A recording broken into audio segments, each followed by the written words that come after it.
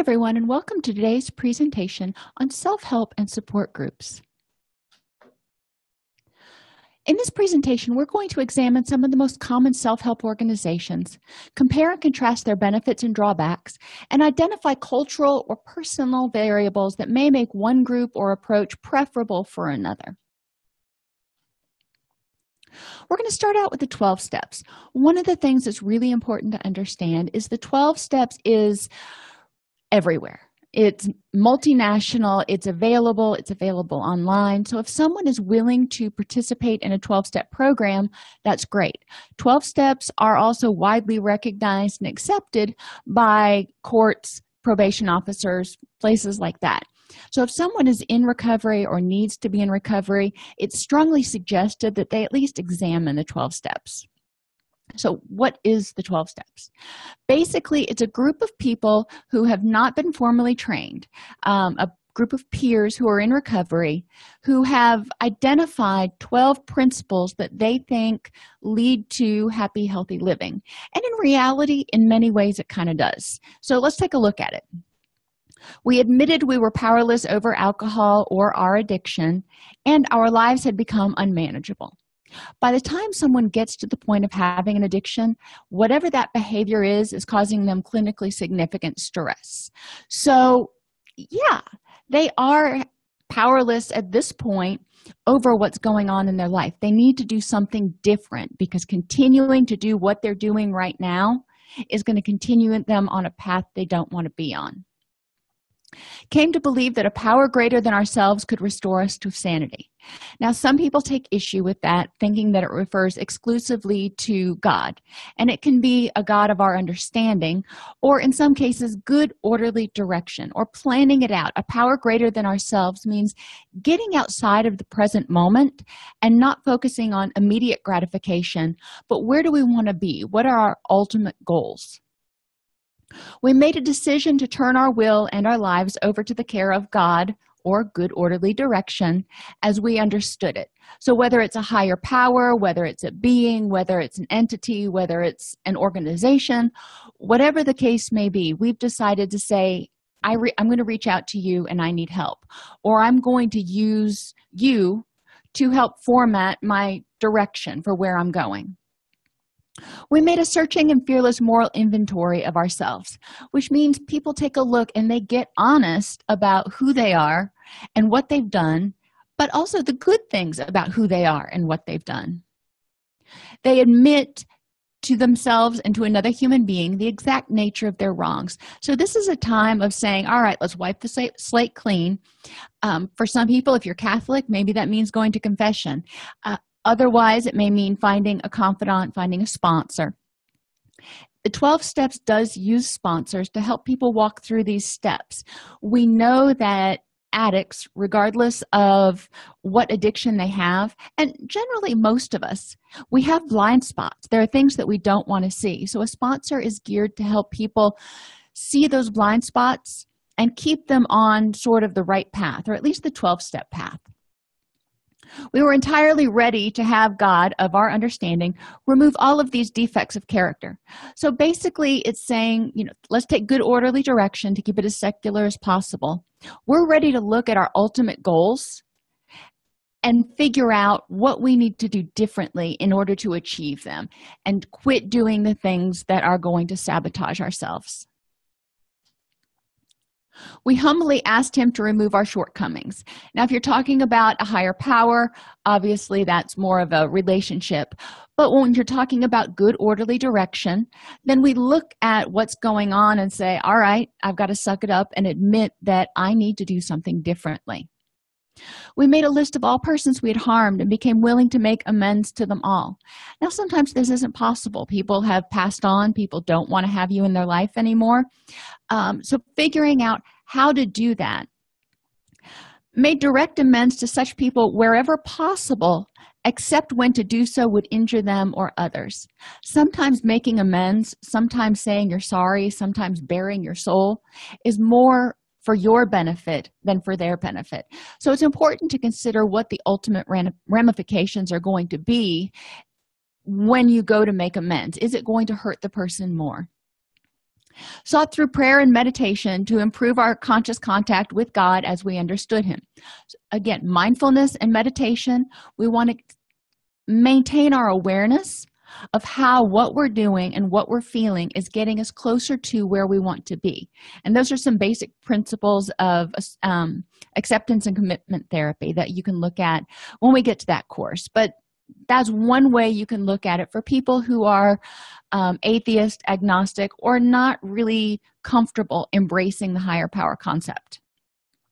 And having had a spiritual awakening, we carry this message to others and practice these principles in all of our affairs. Spiritual awakening can mean an awareness of where you want to be, an awareness of who you want to become, a self-actualization, if you will, or it can be becoming in greater contact with your higher power and sensing a greater meaning.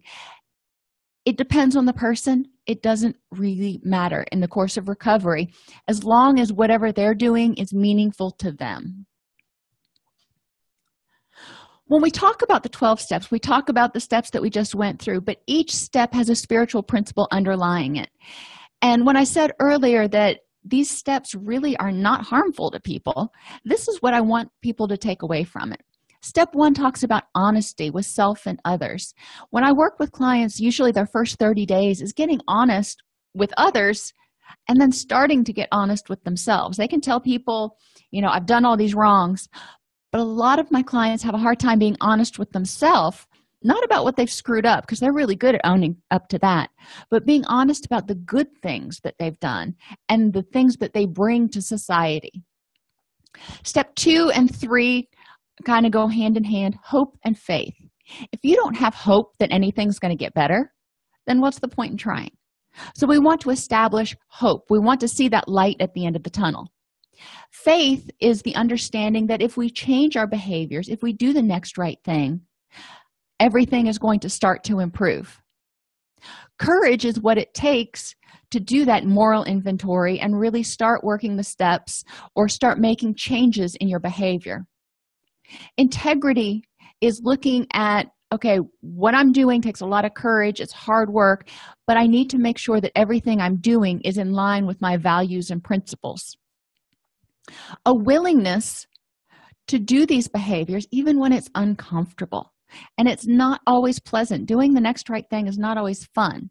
You don't always get that immediate reward.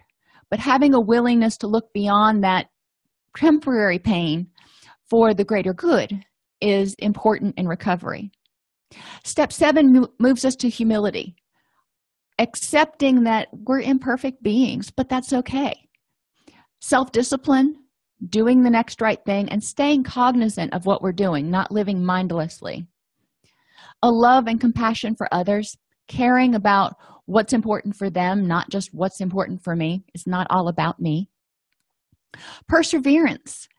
Life is going to get tough. It doesn't matter if you're working the steps or not. Sometimes life hands you lemons, and the willingness to persevere in the face of adversity is vital to sustain recovery. Step 11 talks about spiritual awareness and becoming more aware of who we are and what we contribute, and where we want to go from here. And then finally, step 12, they say, in order to keep it, you've got to give it away. We learn a lot more about ourselves and about anything when we teach it. So if we bring this message to other people, if we help people learn how to work the steps or recover or set goals or do anything, we're going to reinforce that knowledge in our own mind, and it'll keep it in the forefront of our own mind. Now, I said earlier that the 12 steps is everywhere. It's international, but it's also online. And one place people can go online is intherooms.com. And In the Rooms is available 24/7, 365. So whenever I'm working with a client who is working the steps and they tell me, I couldn't go to a meeting, or I just couldn't get there. I need a meeting, but, I don't really feel like leaving the house. That's not an excuse. You can go online and you can get into a meeting. The 12 steps does not necessarily compete with coaching. Sponsors are there to help people specifically walk the steps, and the 12 steps specifically applies to addiction. And what we're going to learn throughout the coaching curriculum is that Co-occurring disorders. Most people who have addictions also have mental health issues, and both need to be addressed, because if they're clean and sober but they are dreadfully anxious and just miserably depressed, they're not going to stay clean and sober for very long.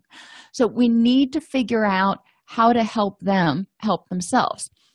Sponsors are excellent social supports for people in recovery, so we want to encourage people to find like-minded individuals to convene with, as much as they need to. My uncle used to go to a meeting every morning before work and every evening after work. His friends were there. His social support was there. So that worked for him. It doesn't work for everybody, but I really encourage people to try out meetings and to try multiple meetings, because like I said, they're not developed and they're not held by people who are trained in hosting a 12-step meeting or trained in the 12-step principles.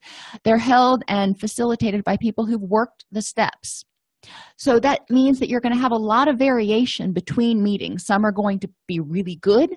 Some are going to be really not so good. Some are going to mesh with the way you think, and others won't. So it's important to reach out and figure out where you're at. Try a few. If it really doesn't work, I suggest trying some of the meetings online on intherooms.com just to see if you get a different feel before you completely abandon the 12-step philosophy. Benefits. Meetings are literally everywhere and online. Unfortunately, it does require some willingness to accept this belief in a higher power or a power greater than oneself, even if that means good orderly direction or the big picture. There's no special training required to facilitate groups, which can be a positive or a negative. Some groups are not accepting of people on medication or people with polysubstance abuse. I've heard reports of people who have opiate abuse going to an alcoholic meeting, and they've been told, this is not the place for you. You need to go to NA. And they've gone to an NA meeting, and they're like, well, you're an alcoholic. You need to go over to AA. So then they don't feel accepted anywhere. Those groups are not the norm. Those groups are there, though. So it's important to help people understand that they need to look around. They do only address substance abuse, so any co-occurring disorder issues really aren't talked about and are discouraged in most cases from being talked about, except for at DRA or Dual Recovery Anonymous meetings. Unfortunately, DRA meetings are really difficult to come by. And it requires a belief in abstinence, which doesn't work for certain behavioral addictions such as eating, sex, and shopping. Encouraging people to embrace the 12-step philosophy in their recovery, even if they don't fully work the steps, if they're working a different program, I think is a really good adjunct to what you're doing. Encourage them to look at the 12 steps, see what it has to offer, take what works, and leave the rest. Smart recovery is a cognitive behavioral approach to recovery from addiction and, to a certain extent, mental health issues. Again, it really only focuses on the addictive behaviors. A lot of that is because when you start addressing the mental health behaviors, it gets really cloudy, really muddy as to whether you're doing treatment or support. Smart recovery is based on 4 principles: to build and maintain motivation for change, to help people identify triggers for and deal with urges, to manage their feelings, thoughts, and behaviors that lead to urges, cravings, and to live a balanced life. Smart recovery recognizes that it's not just about working and sleeping and going to meetings. It's about having fun. It's about enjoying life and seeing the big picture of what recovery is all about. Smart recovery is in-person and online. There's about 1,800 in-person meetings available worldwide. The online meetings are also good. It uses a motivational interviewing and cognitive behavioral approach to assist people with trained facilitators. So in order to be a facilitator for a smart recovery group, people have to go through a process. So they learn techniques of motivational interviewing. They learn techniques of cognitive behavioral interventions to help people address their urges and maintain their motivation. Again, it really only addresses addictive behaviors, although what they teach can be extrapolated by people to mental health. It does not require the belief or acceptance of a higher power, though. So for people who are really stymied by that concept of a higher power or the use of the word God of our understanding, Smart Recovery is definitely a very legitimate option and has received a fair amount of recognition, not only in research as being effective, but also, again, by the court systems, which a lot of our clients have some experience with. Celebrate Recovery is kind of our newcomer on the scene. Celebrate Recovery is a Christian-based recovery program. The 8 principles of recovery that Celebrate Recovery presents are based on the Beatitudes. Realizing I'm not God, I don't have all the answers. Believing that God exists and He has the power to help me recover.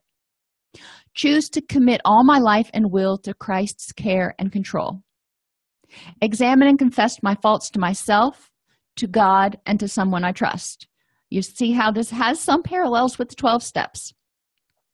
Voluntarily submit to any and all changes God wants to make in my life and humbly ask Him to remove my character defects. Again, a strong parallel with the 12 steps. In this case, we are speaking of the Christian God. Evaluate all my relationships, offer forgiveness and make amends. Reserve a time with God for self-examination, and yield myself to God to be used to bring the good news to others. Back to the service and giving it away. One term that Celebrate Recovery uses is hurts and hang-ups. So they deal with a lot more than just addictions per se. As the 12 steps have evolved, they've evolved into having a 12-step program for just about everything, including uncontrollable emotions, codependency, etc. However, it still is sort of in its infancy with dealing with some of those things where the person cannot completely abstain. Celebrate Recovery generally follows the 12 steps, adding scripture references.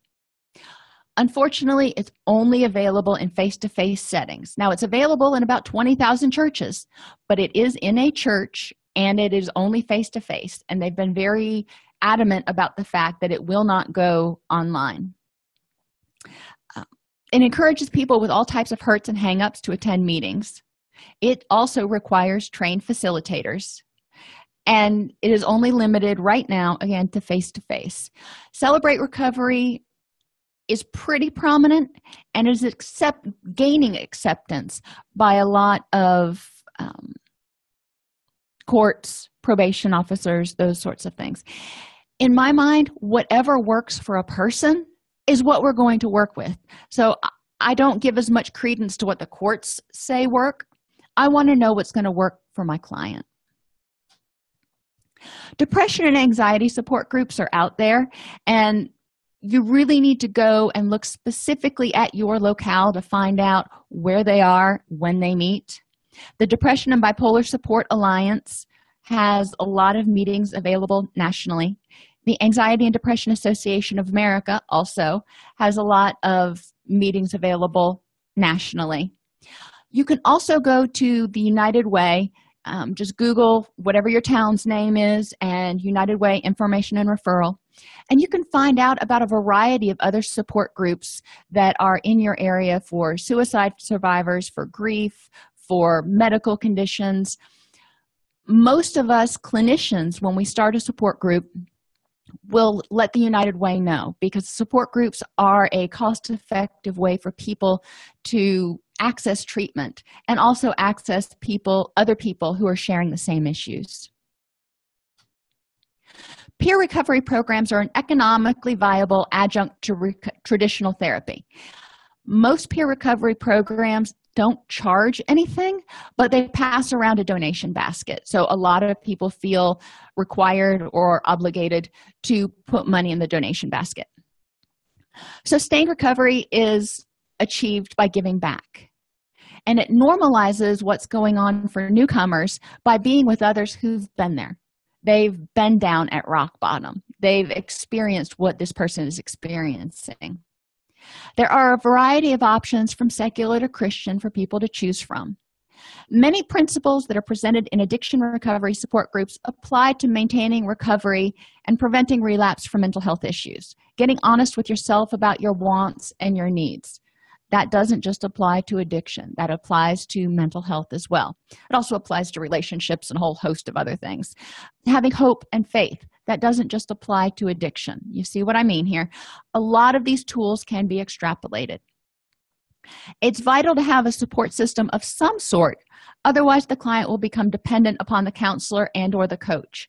This is not only unhealthy for the client and the coach, but it's also unethical. We are, as clinicians or coaches, obligated to not create a dependency. We want to teach clients how to live the kind of life they want to live, eventually without us. And when I say eventually, anywhere from 6 months to 2 years, but definitely no longer than that. I hope this provided some good information about recovery support groups. And if you find out about any more that are available, please feel free to email me at support@allceus.com.